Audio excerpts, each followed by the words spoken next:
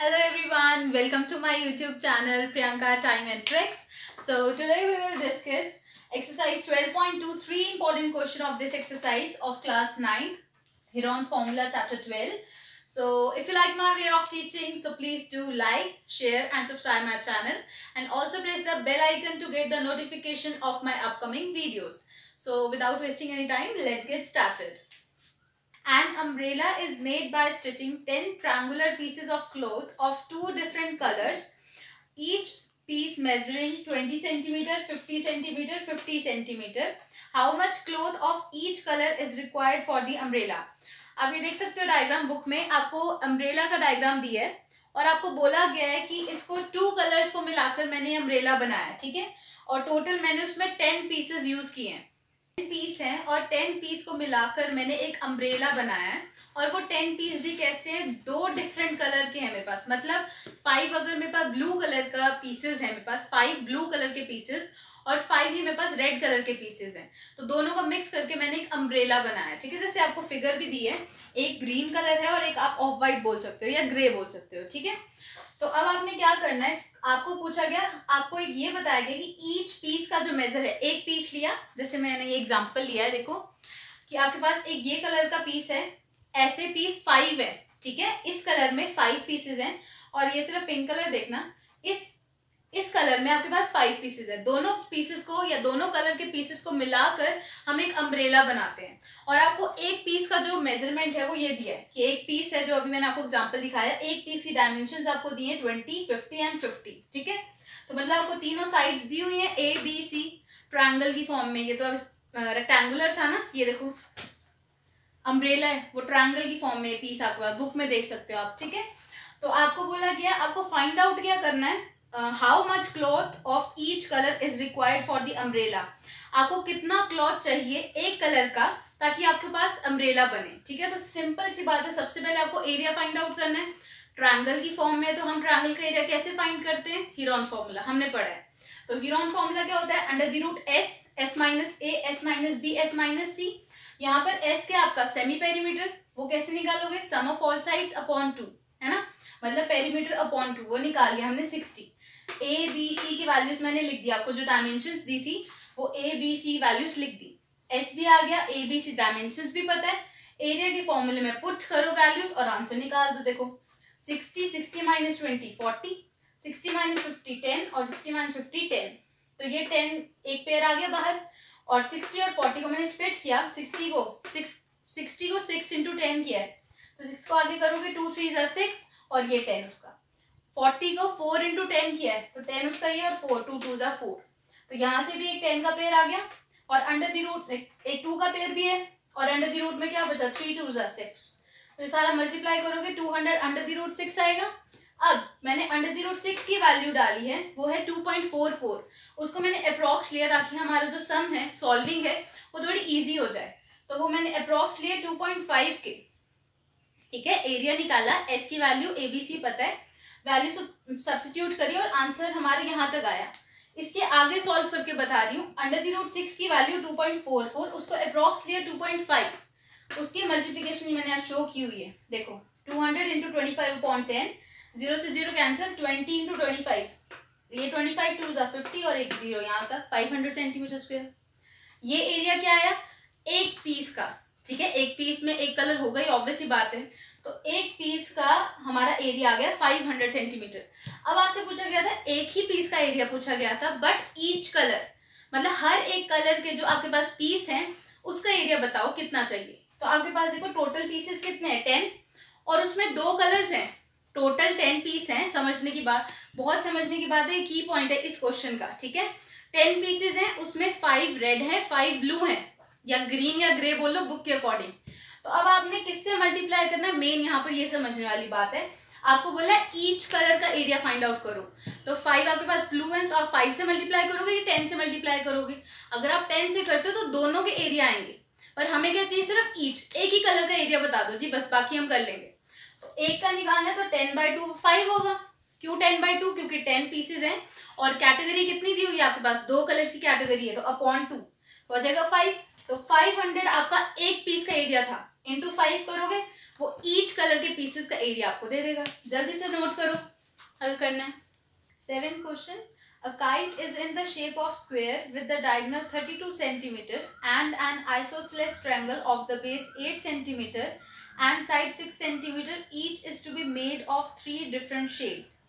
आपको बोला गया एक काइट है जो स्क्वायर की शेप में है। देखो मैंने आपको डबल लाइन बताया है, ये जो चीज है ये काइट, ये स्क्वायर की शेप में है, ठीक है। और उसने बोला एक नीचे उसके आइसोसेलेस ट्रायंगल, आइसोसेलेस ट्रायंगल मतलब जिसकी 2 साइड सेम होती है ना। तो आइसोसेलेस ट्रायंगल नीचे दिया है आपको, और ये जो काइट बनाई है हमने ये आपका स्क्वायर शेप में है, ठीक है। और स्क्वायर का जो डायगोनल है वो आपको कितना दिया हुआ है 32 सेंटीमीटर।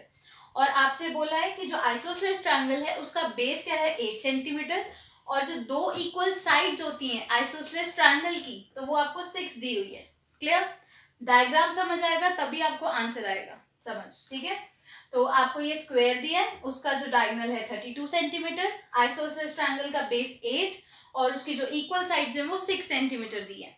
आपको पूछा गया है how much paper of each shade has been used in it. आपको पेपर बताने की कितना पेपर आपने इस पूरे मटेरियल को बनाने में यूज किया है, ठीक है। ये पूरी काइट बनाने में पेपर हमारा कितना यूज हुआ है ये आपको फाइंड आउट करना है। तो सबसे पहले आप एरिया ही निकालोगे, पेपर यूज्ड एरिया एक ही बात है।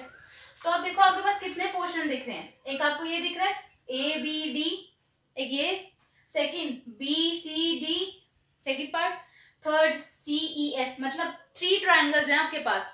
एक सब ये वाला फर्स्ट, देन सेकंड, और जो नीचे आइसोसेलेस ट्रायंगल है वो थर्ड। मतलब जब आप ये तीनों ट्रायंगल्स का एरिया प्लस करोगे तो आपके पास टोटल एरिया आ जाएगा, ये बात है।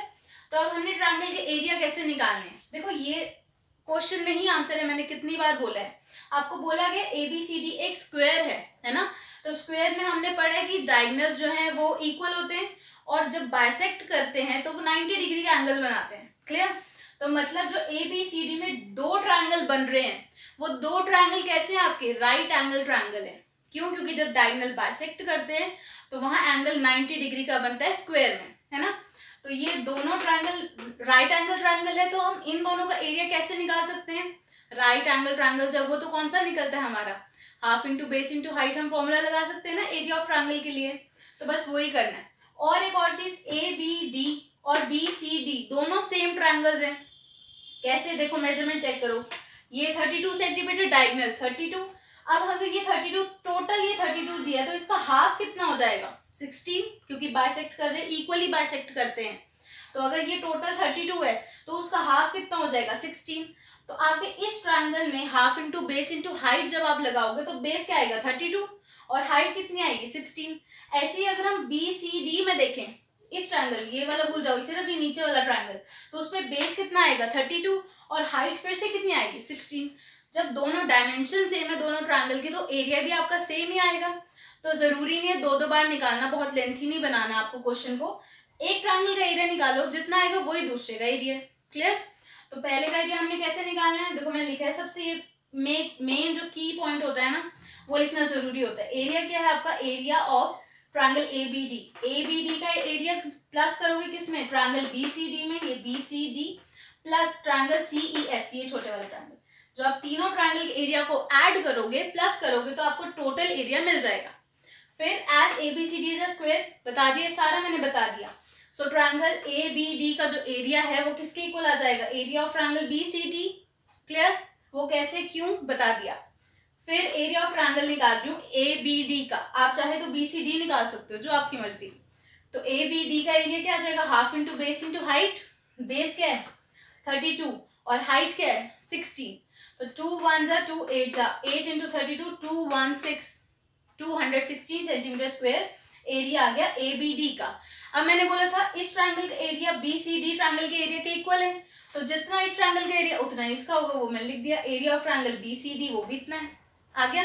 अब थर्ड जो आपके पास लास्ट आइसोसेलेस ट्रायंगल बचा उसका एरिया कैसे निकालोगे। अब ये तो भाई राइट एंगल ट्रायंगल नहीं है, कौन सा दिया आइसोसेलेस ट्रायंगल। तो आप कैसे निकालते हो एरिया ऑफ ट्रायंगल, अभी वही पढ़ रहे हैं भाई पूरे चैप्टर से, हीरोन्स फॉर्मूला है ना। तो हीरोन्स फॉर्मूला क्या है, under the root S minus A S minus B S minus C। यहाँ पर A क्या है 8, B क्या है 6, C क्या है 6, तीनों साइड्स दी हैं। और S भी निकाल सकते हो आप, तीनों का प्लस करो अपॉन 2, ये मैंने निकाले देखो, ये S10 आ गया। ABC दिया हुआ था, मैंने सिर्फ वैल्यू पुट की है। आपके पास कैलकुलेशन करके ये आएगा, देखो 10, 10 माइनस 6 4, 10 माइनस 6 4 और 10 माइनस 8 2। 4 का पेयर था, मैंने उसको आगे स्प्लिट नहीं किया, 4 एज इट इज आ गया बाहर। 10 को और 2 को एज इट इज लिखा, देखो 10 2 और 10 को स्प्लिट किया 2 इंटू 5 या 5 इंटू 2, तो यहाँ 2 का पेयर आ गया बाहर, 4 2 8 अंडर द रूट 5 रह गया। Sorry, clear. अब आप क्या करोगे, लास्ट में आपको इंडिविजुअली नहीं पूछा था कि इनके एरिया बताओ, आपको क्या पूछा था, how much paper is use, मतलब टोटल एरिया पूछा है। तो आप क्या करोगे, एक ये एरिया, ये 1 सेकेंड, मतलब तीनों ट्रायंगल के एरिया को, ये थर्ड, तीनों ट्रायंगल के एरिया को प्लस करोगे और यहाँ अंडर द रूट 5 की वैल्यू डाल देना। कैलकुलेशन करके आपके पास वैल्यू आ जाएगी, इन तीनों की वैल्यूज को ऐड करोगे, आपके पास ये वैल्यू आएगी। मैं लिख दिया आंसर, तो ये आ गया आपके पास टोटल एरिया। ठीक है, जितना हमने पेपर यूज किया उसका टोटल एरिया कितना है, इतना है। क्लियर, चलो जल्दी से नोट कर लो, अगर किसी ने करना है फिर नेक्स्ट पे मूव कर। Question, a flooring design on a floor is made up of 16 tiles which is triangular. एक फ्लोरिंग डिजाइन है फ्लोर पर, उसमें 16 टाइल्स यूज की हैं हमने, और वो 16 टाइल्स कैसी हैं, ट्रायंगुलर शेप में है। ठीक है, 16 टाइल्स ट्रायंगुलर शेप में है, और आपको बोला है the sides of triangle R B, ये आपको साइड्स दिए इस ट्रायंगल के, ये आपको ए बी सी की वैल्यूज दी हैं। क्लियर, आपको आगे क्या बोला है, find the cost of polishing the tiles at the rate of 50 पैसा पर सेंटीमीटर स्क्वायर। आपको कॉस्ट निकालनी है अगर हम टाइल्स को पॉलिश करते हैं एट द रेट 50 पैसा पर सेंटीमीटर स्क्वायर। अगर आप एक सेंटीमीटर स्क्वायर कवर करते हो तो उसका आपको चार्ज देना पड़ता है 50 पैसा। तो टोटल जितना आप टाइल्स कवर कर रहे हो, जितना एरिया कवर करोगे, उसका कॉस्ट आपको फाइंड आउट करना है। ठीक है, तो सबसे पहले ABC की वैल्यूज दी थी, लिख दी मैंने। एरिया फाइंड आउट करना है, हीरोन्स फॉर्मूला, क्योंकि ट्रायंगुलर शेप में है तो हीरोन्स फॉर्मूला के लिए आपको S फाइंड आउट करना पड़ेगा, सम ऑफ ऑल साइड्स अपॉन 2, ये आ गया 72/2, दैट विल बी 36। S की वैल्यू आ गई, ABC आपको दी थी, एरिया की फॉर्मूले में वैल्यू सब्स्टिट्यूट की है, S minus A, S minus B, S minus C। Calculation के बाद ये आया आपके पास 36 इंटू 27 इंटू 8 इंटू 1। तो 36 और 27 में मेरे को दिख रहा था 9 कॉमन है, तो मैंने ज्यादा स्प्लिटिंग नहीं करी। 9 इंटू 4 36 और 9 इंटू 3 27 इंटू में 8 एज इट इज। यहाँ से 9 कॉमन है, लिख दिया।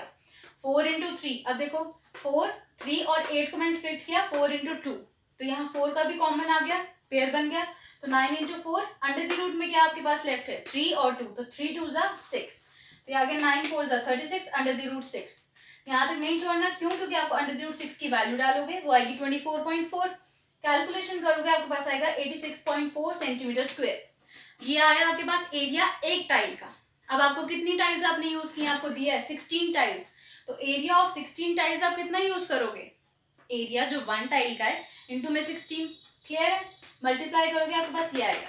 एरिया हमने निकाल लिया, एरिया नहीं पूछा था बट क्या पूछा था, कॉस्ट पूछी गई थी।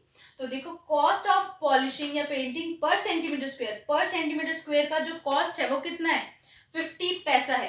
अब देखो सेंटीमीटर स्क्वायर में तो हमें रुपीज में देना होता है आंसर। ठीक है, रुपीज दोगे ना, पैसे में तो नहीं दोगे ना, तो पैसे को रुपीज में कन्वर्ट करो। 1 रुपीज इक्वल्स टू 100 पैसा। तो पैसा जब हम उल्टा करते तो अपॉन में आ जाता है, जैसे 1 रुपीज इक्वल्स टू 100 पैसा। अब पैसा में इधर ले आई, 1 पैसा is equals to how much rupees, तो 1 अपॉन 100। ठीक है, अगर आपको इसमें कोई प्रॉब्लम आती है कमेंट कर पूछ लीजिएगा, मैं उसके लिए सेपरेट वीडियो बना दूंगी। ठीक है, तो पैसे को मैंने रुपये में कन्वर्ट किया, वो आ जाएगा 50/100। 0 से 0 कैंसिल, 5 1 जा 5 और 5 2 जा 10, तो 1/2 आपका रुपीज में आ गया। पर सेंटीमीटर स्क्वायर के लिए आप 1/2 रुपीज पे करते हो। अब आपको पर सेंटीमीटर थोड़ी कवर किया आपने कितना कवर किया एरिया, ये 1382.4। तो आप क्या करोगे, इसको 1/2 से मल्टीप्लाई कर दोगे, कैलकुलेशन आपका आंसर आ जाएगा। कुछ नहीं करना, एक टाइल का एरिया निकाला, उसको 16 से मल्टीप्लाई किया, क्यों, क्योंकि 16 टाइल्स का एरिया फाइंड आउट करना था। फिर कॉस्ट निकालनी है तो कॉस्ट में आपका कन्वर्जन है। ठीक है, नोट करो जल्दी से। सो इस वीडियो में इतना ही। नेक्स्ट वीडियो में इस एक्सरसाइज के 2 इंपॉर्टेंट, वेरी इंपॉर्टेंट क्वेश्चंस आपके पास रह गए हैं, तो हम वो डिस्कस करेंगे, और मैं असाइनमेंट क्वेश्चन या बोल सकते हो एक्स्ट्रा क्वेश्चन भी डिस्कस करूंगी इस चैप्टर के जो मेन क्वेश्चन पेपर में आते हैं। ठीक है, तो नेक्स्ट वीडियो में जल्दी मिलेंगे। Take care, bye bye, thank you.